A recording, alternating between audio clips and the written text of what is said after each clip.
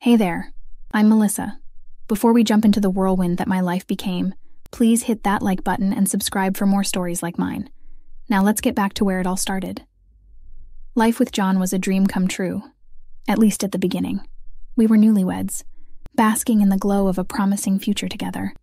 Our small house, with its white picket fence and a garden that bloomed year-round, was the perfect setting for our love story.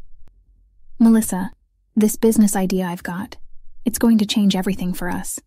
John told me one evening as we sat by the fireplace, the crackling sound of burning wood filling the quiet moments between our talks. He laid out his plans on the coffee table, his fingers dancing over charts and diagrams, with a fervor that only a dreamer possesses. It's a tech startup, focusing on innovative digital marketing solutions for small businesses. Think about it. With your inheritance, we can bootstrap without taking on debt. It's foolproof, he explained with a twinkle in his eye, his enthusiasm infectious. I believed in him, in us. Let's do it, John. Let's build this together, I said, my voice tinged with excitement. We toasted to our future, our glasses clinking in the soft light, sealing our fateful decision. Days turned into weeks, and our home buzzed with the energy of shared dreams. John would rush to show me the latest prototype, or share a snippet of a business meeting that went well. I was involved in every decision, from branding to choosing the office space. It felt like we were on the brink of something revolutionary. Melissa, I couldn't do this without you, John confessed one night, pulling me close. This isn't just my dream, it's our dream. The office we rented downtown became our second home. I loved visiting, bringing homemade lunches and decorating the space. Each visit, John would unveil a new aspect of the business, his voice full of pride and hope. However, as the business grew, so did the distance between us. John's once frequent updates became scarce. His smiles, once reserved for our quiet evenings, were now given out in meetings. His phone, previously left carelessly around the house, now never left his side. John, you've been coming home so late. Is everything all right at work? I asked one night, the unease in my voice hard to hide. It's just the usual startup grind, Melissa. You know how it is, he replied, his voice soothing yet distant. Don't worry, everything's under control. But the more he reassured me, the more my doubts grew. His evasiveness about the business finances, his newfound secrecy, it didn't add up. Something was amiss, and the sinking feeling in my stomach told me it was something big. One evening, I found a receipt from a high-end restaurant tucked in his coat. It was for two, dated a night he said he'd been working late. My heart pounded as the pieces of a puzzle I didn't want to complete began to fall into place. I decided then that I needed to know the truth, no matter how much it hurt. If our dream was going to survive, it needed to be built on trust, and trust required truth. But confronting that truth would have to wait. For now, I needed more than just suspicions. I needed undeniable proof of whatever was lurking beneath John's sudden changes, and I was determined to find it. Hey Melissa, what's up? You look a bit off today, my friend Linda said as we met for coffee. The worry must have been clear on my face. It's John. Something's not right. He's away a lot, and when he's home, it's like his mind is somewhere else. Have you talked to him about it? Maybe he's just stressed, startup life and all. I've tried, but he brushes it off, says it's all part of the hustle. Later that evening, the silence of our home weighed heavily as I sat staring at the screen of our shared computer. Deciding to dig a little, I logged into our online banking. My heart sank. The account we had saved our entire future in read nearly zero. This can't be right, I muttered to myself, scrolling through the transaction history. There were multiple large withdrawals over the past few months, all when John claimed to be making business investments. I barely slept that night, and the next day, I was a bundle of nerves waiting for John to come home. When he finally did, I confronted him. There's almost nothing left in our account. John, where's all the money going? Melissa, babe, calm down. It's all reinvested into securing more inventory and some emergent marketing strategies. Trust me, it's going to pay off. But why wouldn't you tell me about such big decisions? I thought we were in this together. We are, but I didn't want to stress you out. You know I'm handling it. I wanted to believe him, really, I did. But the doubts wouldn't leave me alone. The next day, I decided to follow him when he left for work. He drove across town, not to our office, but to a high-end electronics store. I watched from a distance as John met with someone I'd never seen before. They shook hands, a bit too enthusiastically for a casual meeting. "That doesn't look like work," I muttered, snapping a picture with my phone for later. Back home, John continued as if nothing was amiss. But now, I needed answers more than ever. "John, who was the guy at the electronics store today?" "Wait, you were following me?" "Melissa, that's just a supplier. Nothing suspicious." "But we don't need electronic supplies for our business, John." "It's for a new venture I'm thinking about, part of a bigger expansion plan." The lies were becoming too much. That night, I couldn't shake off the chill that had settled over my heart. I lay in bed, watching John sleep, wondering what happened to the man I married. The next morning, I made a call that I never thought I would have to make. "Hey, Linda, can you help me with something? It's important." "Of course, what's going down?" "I need to find a good private investigator. I think John is hiding something big, and I need to know what it is." "You got it, Melissa. Let's uncover the truth, no matter what it is." Armed with my friend's support and a burning need for the truth, I set the wheels in motion. Hiring a private investigator felt like something out of a movie, but there I was, handing over photos and details to a man with a promise that he'd discreetly track John's movements. As days turned into a week, the PI came back with news that turned my world upside down. John wasn't just draining our finances, he was funneling money into a secret account and meeting with known gamblers. "This can't be happening," I whispered, the printouts from the PI trembling in my hands. The evidence was undeniable, and so was the betrayal. I had to confront John, but this time I needed to be prepared for anything. My next move would have to be calculated with precision, for my own safety, and for the remnants of the life I thought we were building together. John outpaced my plan for the confrontation. Following his vanishing act, I sought solace in Linda's extra space, every box I lugged in serving as a harsh reminder of the life I once knew. "I just don't understand how he could do this to me," I said, as Linda helped me settle in. "It's going to be okay, Melissa. We're going to figure this out," Linda reassured me, her presence a constant comfort. The next step was confronting the legal and financial mess John left behind. I arranged meetings with Samantha, a sharp-witted lawyer, and Mr. Green, a seasoned financial advisor, who both seemed determined to unearth every deceit. "Based on these transactions, it's clear he's been misusing your funds for quite some time, likely to support a gambling habit," Samantha explained, laying out the bank statements across her desk. "I gave him everything, trusted him with my whole heart. How could he use me like this?" The pain was raw, every word from Samantha a twist of the knife that John had already lodged in my back. "It's a betrayal, no doubt. But now we fight back, Melissa. We'll start by freezing all accounts and tracking down every transaction." Samantha's voice was firm, her resolve mirroring my need for justice. In the weeks that followed, I dug through piles of documents and bank statements, Mr. Green at my side. "These withdrawals here, all sizable amounts sent offshore. It's classic laundering and gambling," he pointed out. "Why use my name for all this?" My voice barely a whisper, dreading the answer. "He was protecting himself from creditors, a common tactic among gamblers," Mr. Green explained, his tone clinical, yet sympathetic.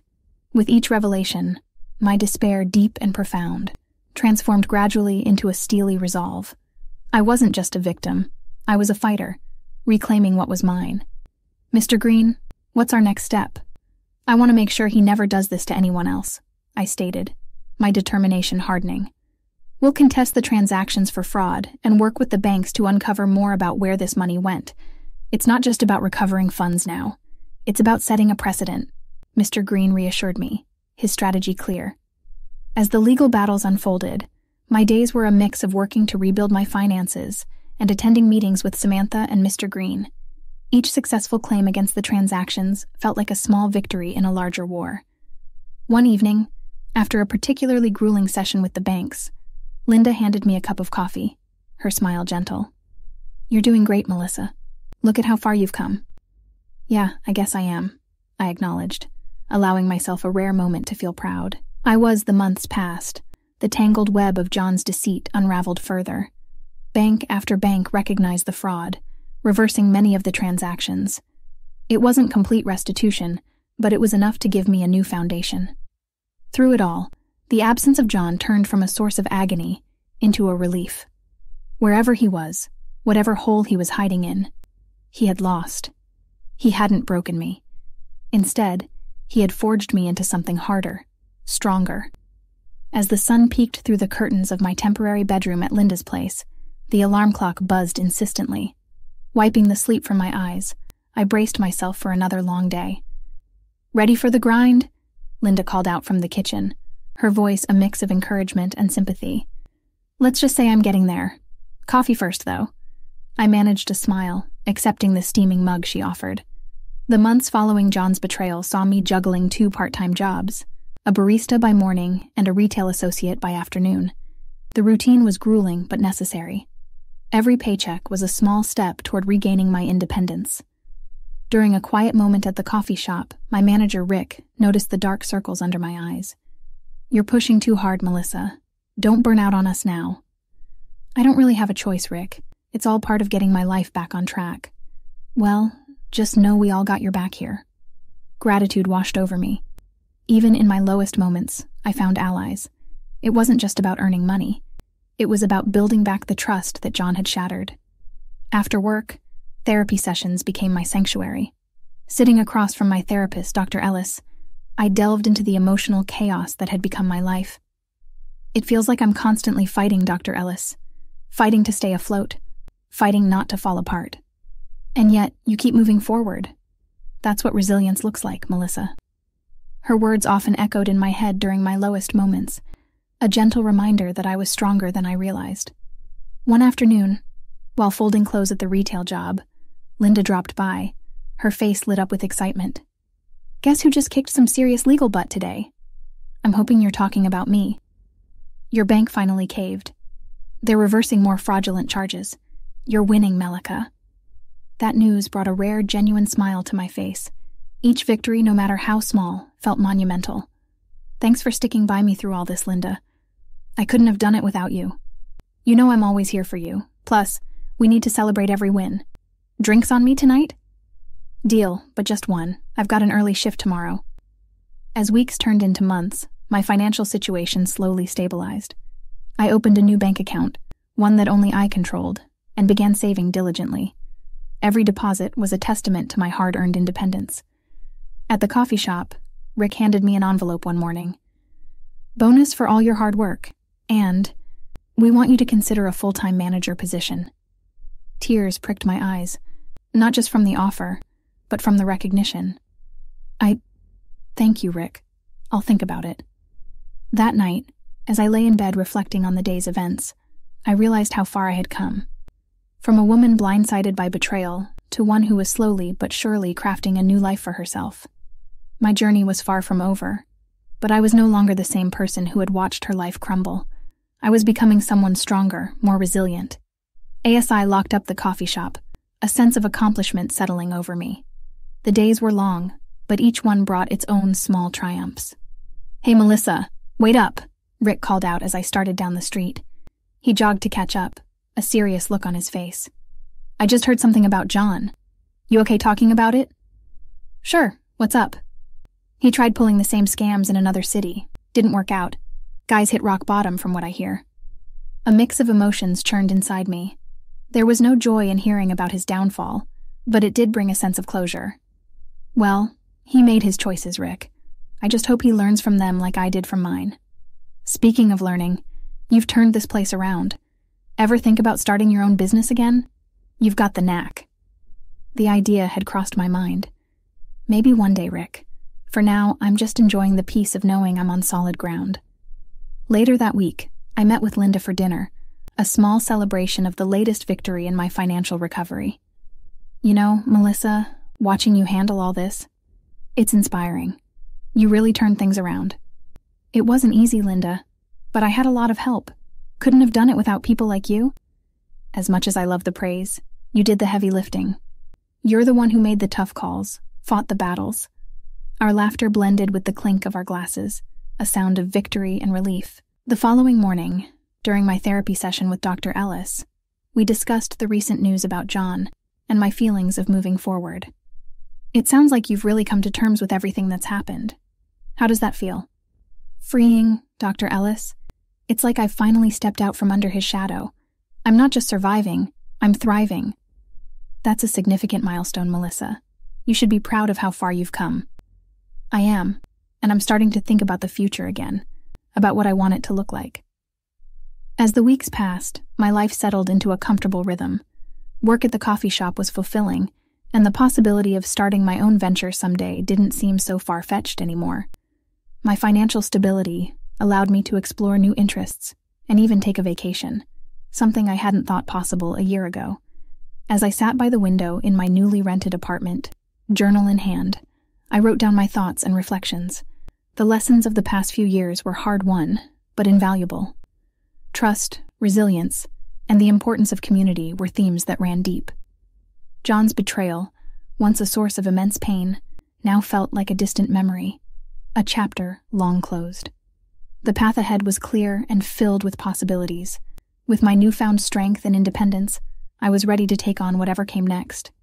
Life had thrown its worst at me, and I had emerged not just intact, but stronger. Now that we've reached the end of Melissa's journey from betrayal to triumph, here's a question to ponder. Do you think Melissa should have tried to confront John directly about his actions? Or was it wiser for her to focus on rebuilding her life without seeking that final confrontation? What would you do in her situation? Share your thoughts in the comments below. And if you found Melissa's story inspiring, don't forget to like this video and subscribe to the channel for more stories like this. Your engagement helps us keep bringing content that matters to you.